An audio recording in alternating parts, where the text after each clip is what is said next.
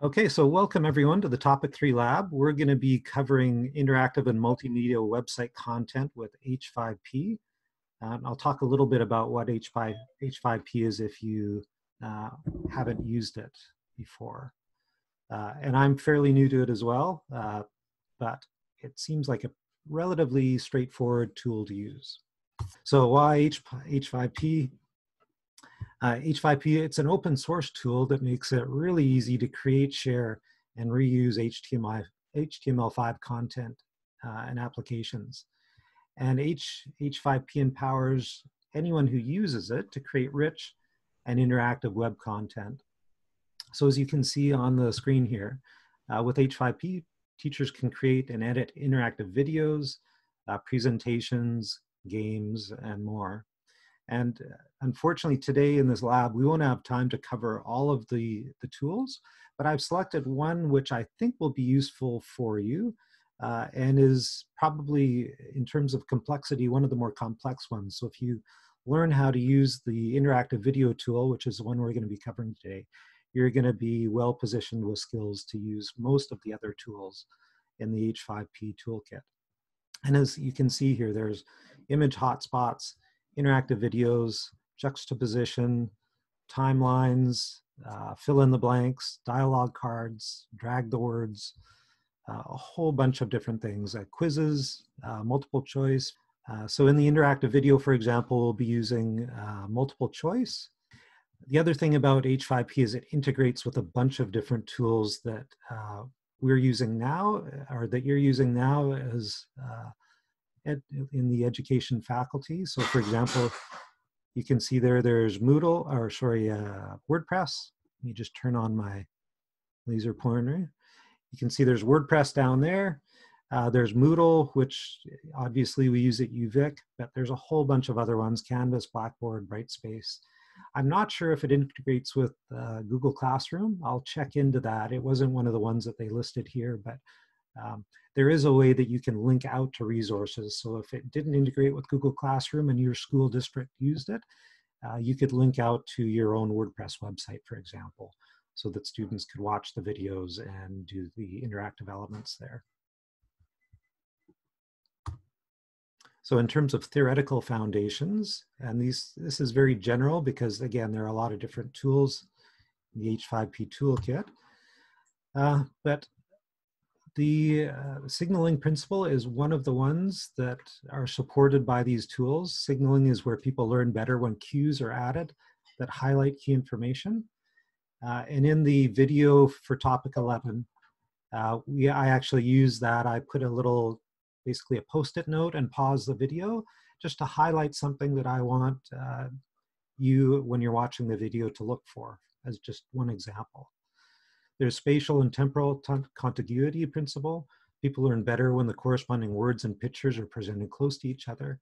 Again, you can label things, you can highlight parts of the screen.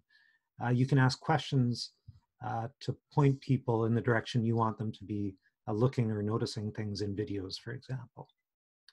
And then there's the feedback principle. People learn better from multimedia lessons when they receive explanative feedback on their performance.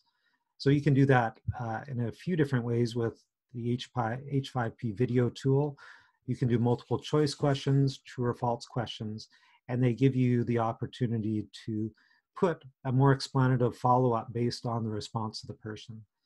Obviously, a true or false question would be pretty easy. If it was true, you could explain why that was correct. If it was false, explain why it's false. But you can do the same in a multiple choice question as well. You can explain why each of of the answers was more or less accurate.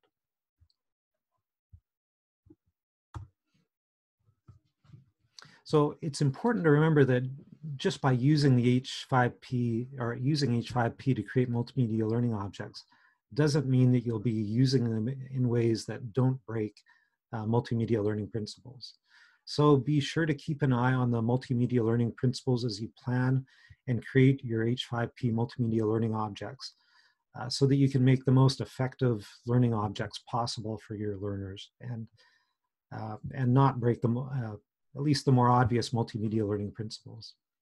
I think one thing that I mentioned today in the topic 3, that you'll get to eventually, is that a couple of the multimedia learning principles can be contradictory. So you may end up breaking one, but the other one may indicate that actually you're doing what you should be doing. And it can be quite situational, not only the tool and the topic, but the age of the learners that you're going to be working with. A multimedia learning object for a university student is going to be very different than one for, you know, K to 2 or 3, just as one example. So that said, if you would like to go to the website here, so here's the handout. There's only one activity, and it's this one at the top here. If you click on that link, again, this is sort of an instructor outline. So it's got learning outcomes. It's got some pre-workshop thing, which is an opened.ca website. If you have a WordPress.com website, what I'd encourage you to do is just create an opened.ca website so that you can use the H5P tool that's embedded in there and get some experience with it. You don't have to use it for anything else, just give it a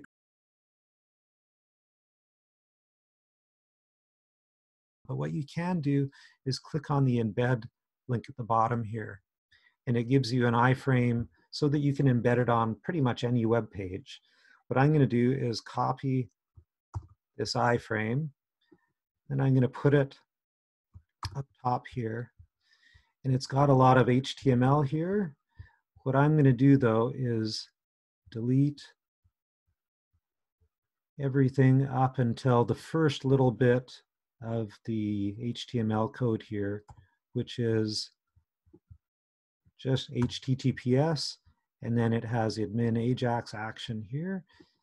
And again, I'll go over this at the end just in case you've forgotten. If I hit enter now, it will load the content into my browser here so that I can watch the video. So this is a multiple choice question that I created. And then over here, true or false. And at the beginning, it's got a little text box that you can put there just so you can see what it looks like. So any questions at this point?